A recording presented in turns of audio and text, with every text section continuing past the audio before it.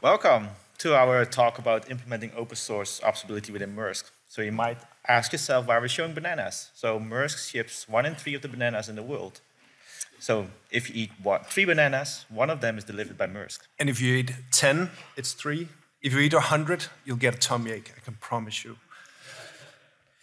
So today we're going to talk about the observability challenges within Maersk, the Maersk observability platform, the read and write proxy we developed, and the work in progress. But within Maersk, we have about 300 plus engineers, and we try to give a lot of freedom to them, but it has a downside. Every engineer, every team wants to have their own tools, which resulted in 10 different observability tools within Maersk, meaning that every team had their own tool, own way of querying, getting data, own contracts, own costs, etc., etc. So in the end, we didn't have any ownership. So like teams were reaching out to other teams like, hey, I need observability, can I join your platform? Yeah, sure, here's the key. So that resulted in like a high cardinality because there were no standards. There was no, like all the labels, people used different label values, meaning that it only increased the cardinality, and then a lot of platforms, like SaaS platforms, that increased the price. So what resulted is that in the end, there were like a few big tools left, but not left, like that were being used, and people were starting to get gatekeep. So like there was no no non-prod environments anymore. If you were not important enough, then we only have 7 days of data, etc., etc. So and then we come back to the labels and values. Is that like nobody had a standard in that part? So like what I already said, right? Like high increase in cost, etc., etc. So like if we add these 3, there was no clear observability strategy within the company, and that's fine. And so we needed something to do about it. So what we developed was the Maersk Observability Platform, or as we call it internally, MOB. It's built upon open source, and we use Grafana for dashboarding, Mimir for metrics, Grafana Loki for logs, Tempo for traces, and we also recently have Faro, which is real user monitoring. And we built some in-house tools around that ecosystem. So we have a read-write proxy, which we will talk about in this presentation. We created an alerting solution. It's not about the alerting itself. We still use Grafana managed alerts, the Loki and Mimir ruler. It's more about the routing and the on-call rotations that come with it. We use GoAlert below it, and we provide a centralized UI where people can configure when to, when to go to which channel. Technically, you can see there's an alert manager built for enterprises with a centralized interface. And we also have some custom integrations from the company itself as modules. For example, ServiceNow is one of those integrations. We also built our own synthetics application, which is based for API and the user interface. Our colleague Vikas wrote a blog post about it, and we'll share the link at the end of the presentation. And as last is the Azure Metrics exporter that scales, because there are a lot of Prometheus exporters out there for Azure, but it's mostly either for one team or one subscription. And in Maersk, we have a lot of subscriptions and a lot of teams. So what we tried is much more of an opt-in approach. They add tags to their resources within Azure, and we scan for those tags across the whole estate. And if you have those tags, we start scraping you. So a little bit of numbers of the platform. If we go from left to right, on the left you can see what we ingest per second, the volume we ingest per second, the average size of the message, and active series, so about 120 million active series, Prometheus series in memory. And this is still growing because we launched the platform last year in November, so people are still moving. A little bit more numbers. It's run on Azure AKS. It's all run on Spot nodes. It's run in a single tenant configuration. We have about 11,000 CPUs and 40 terabytes of RAM in the platform. And this is the picture we're going to discuss today. So if you look from left to right, it's like how people get data out of the system, so using Grafana or the API. And on the right side, it's getting data into the system via agents. So what happened is that like with the engineers, with a new platform, there come like new way of querying, new way of visualizing data, et cetera, so there's change, and change is scary. So, and documentation examples can only get you so far. So we needed an interactive way of teaching engineers how to use the platform and also protect ourselves from what we call monster queries. So we introduced Wizard. So Wizard is the read proxy that we just explained, and this is a like it sits between Grafana and the clients that can use it via API, and it goes to the backend, which I just showed, is Mimir, Loki, and Tempo. We also expose this as an external API endpoint, which people can then use for like just the CLI tools or different tools that need the API. And the API we expose are just the native APIs that the backend uses. But we also build in some protection. So if people are aware how things are done, then you can bring down a system quite easily if you have a lot of data. So what we did is that, like for example, if we go from left to right here, is that on the left side, we require people to provide a metric name if they query for metrics. If they query for metrics, we also ask that they at least add one label to the query. If they use wildcards, we ask them to use to add a non-wildcard to it, just to make sure that we limit the amount of data we request. And on the last one is Loki, where we expect at least 2 labels, and this is something that they recently developed themselves as well. And then we also get some insights from it, so we can see how dashboards are used, or the Grafana managed alerts, so we can either improve our documentation, reach out to people that say, hey, this query is not right, please try to fix it, or are you aware that stuff is not working?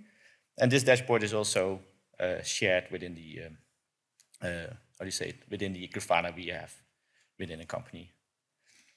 So a little bit of work of progress. So the next step we're going to take with the platform is that we're going to introduce Thanos to the mix. So what we try to do is that we will deploy Mimir across the world, just to isolate the data or to limit traffic that we send to the centralized one.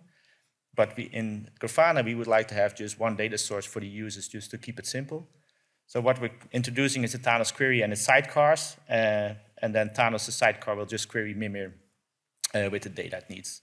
For traces and logs, it's a little bit simpler because we can do the merging within Wizard itself, our read proxy, and that's all being worked on.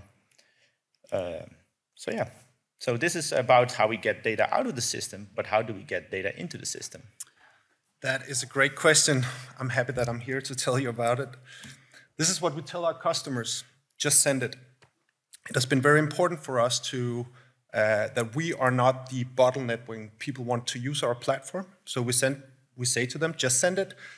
We actually still get a lot of requests about, hey, could you please onboard our application? Could you please approve it? Because that was the way that people are used to picking up tools and using them within the company. So this is nice and refreshing that we can just say, just send it. And how do we do that? Well, it's 100% self-service. Even dogs like self-service, even though they can't really manage it. But that's really the key. It's the key to any platform. Observability, compute, database as a service. That's why clouds are so popular. It's self-service. So we have opened up the platform for everyone to use in the company. But we also want standards. We also have an opinion about both the data coming in and how to query it. So how do we merge those two realities, that we want standards, but we also want a tool that people can just pick up and use? We put a guard at the front gate. And by the way, this is the royal lifeguards of the Queen in Denmark. They stand in front of her, the Queen's Palace, close to where the Maersk office is. If you're ever in Copenhagen, come by. It's quite cool. The guard that we have put in front of the gates to our ingestion API, well, we call it guard. In this case, we just call it a write proxy. It implements 3 APIs, basically mimics the same APIs as Prometheus Remote Write, OTel Trace Receiver, and Loki Push, as those are the tools that we use. So whoever sends the data to us, if it's an agent or if it's a SDK or something, they don't see that they're talking to guard because we follow the same standards. It's the same API spec. What Guard allows us to do is to create rules that spans all data streams. So for example, we have rules that, for example, say you need a ENV for environment label, you need that on all data streams, but we can also be more specific on a particular data stream, which we are, for example, on logs, because our logging backend is also opinionated in which labels you should use. So we're very opinionated about you can only have these labels if you're ingesting logs. So we do this with the labels, and labels are absolutely amazing, made popular by Prometheus, I believe, and the tools that we use piggyback on that idea. I guess they even use the same code, actually. The benefits of the labels is that we can control retention, because we know that data will always have these labels. So we could, for example, say, not only for example, we are doing it for production, we store 3 months of data, for example, but for all non-production environment, it's a lower retention. We can do usage tracking. We can see top consumers because we also have a app or app ID or product ID, so we know that it's there already. We can track cardinality, so if a metric is blowing up, and that happens occasionally, that we can see who is sending this data and we know who to reach out to. And over time, we will also do traffic routing, as Charlie was also showing in his graph, that Guard can actually send the data to the cluster where we want it. So that's quite nice. Here's one example of a YAML config that we run in Guard in our production environment. There are these valid values for the ENV label. If you come with another one, well, I will tell you about that later. We require both ENV and app. For app, you can put whatever, but for ENV, it needs to be one of these values. So why are we so picky about which values to put in here? If you've ever worked in any data or observability system, I'm just going to show you this slide right here. And this is even spelled correctly. I'm not even looking at things that are not spelled correctly. It can go in any direction. And imagine us trying to implement retention rules based on this, right? Good luck. So what do we do with the data that does not follow our rules?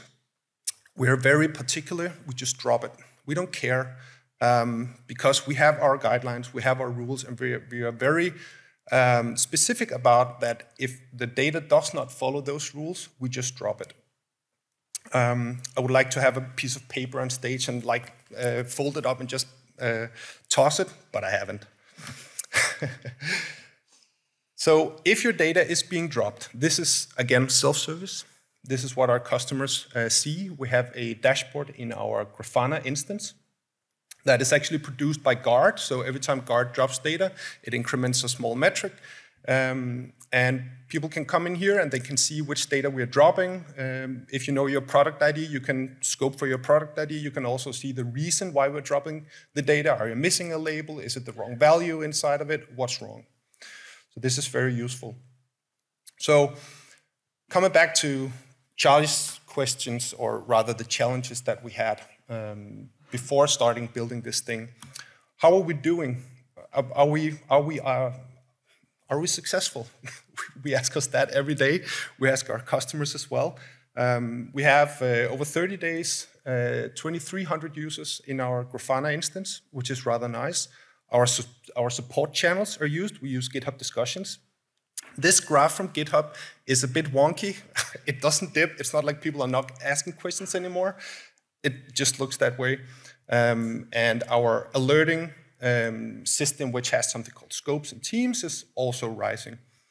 And it was a great day when people, our customers in our support chat started answering each other questions. That was like where we just lean back and say, this is amazing. Because again, open standards, everyone, you can just go and Google it. That's also something people have to learn. But we're definitely not done yet. About our work in progress, we are going to continue our journey to expand the scope of Maersk Observability Platform. And a question to you, quick hands up. Any of the tools that you have seen here, would you consider like giving that a star or using it or contributing to it? Anyone? A few. All right, that's pretty cool. So that's what we're talking about and thinking about, but we don't want just to push it out there. We want to know if there's actually a community there, but this is quite promising. Edge observability, and this is, if there's someone out there who thinks observability is cool, then this might be for you, because we were also hiring, at least in the near future. So edge observability is something that we will be looking at. We have, so what do we mean with edge? 700 plus vessels that float the seas of the world. They have a Kubernetes cluster on them. They even run Prometheus, some of them. And we want to standardize that as well. We have 60 plus terminals. That's where a container transitions from inland to ocean. So that's a thing in itself. They also need computers. They also need observability. It's very expensive if things go wrong in a terminal. And we have 450 plus warehouse facilities. This is more like the logistics leg of Maersk. They also need observability. So that's some of the stuff that we have coming up. And with that, just a quick thank you for joining. You can read the blog post that our colleague Vikas wrote about how he and his team implemented a synthetics monitoring solution at Maersk, which is absolutely awesome. You can read that there, and if we have anything else we want to share, we will just put it on that gist, and you could just have a look at it afterwards. That's the talk. Thank you.